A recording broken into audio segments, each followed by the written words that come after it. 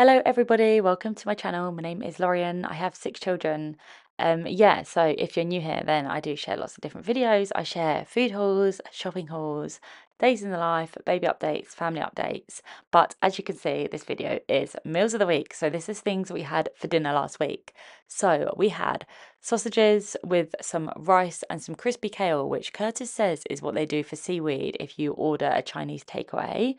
I just popped it in the air fryer with some salt, pepper and oil, and it was really nice. Just different because I would normally always boil or steam it, so it just made a bit of a change.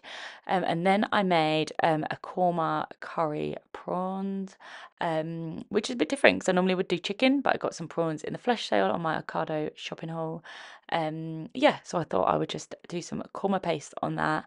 And made a curried sauce, and the rice was left over from yesterday's rice, which is always handy, isn't it? Because then I didn't have to cook any rice. Makes my life a little bit easier. And then we had Chinese pork belly, new potatoes and broccoli. I love Chinese pork belly at the moment. We've been getting it from the farm shop, and it's so nice. You get ribs out of it too and crackling, and I know some of you would like to see the recipe, which I will share.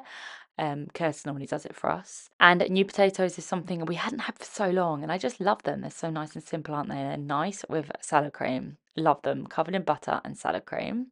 And then we had some chicken flatbreads with salad, which again was used with a korma paste. We're just obviously loving it at the moment. But we sort of make it like a katsu sauce. So if you get some korma paste, mix it with some honey and possibly some mayonnaise. I'll have to look at the recipe and I'll put it below. It's really nice and easy to make and it's delicious. And we had some peppers, some onions, and Curtis made like a tzatziki sauce, which was yogurt, mint, lemon, I believe. Also, we'll pop that below. And then we had some salad and some cheese with that. And then Curtis made us some pizza. We hadn't had pizza in so long, and he was just craving making some. So we had a curry pizza and we had a cheeseburger pizza, and they were delicious.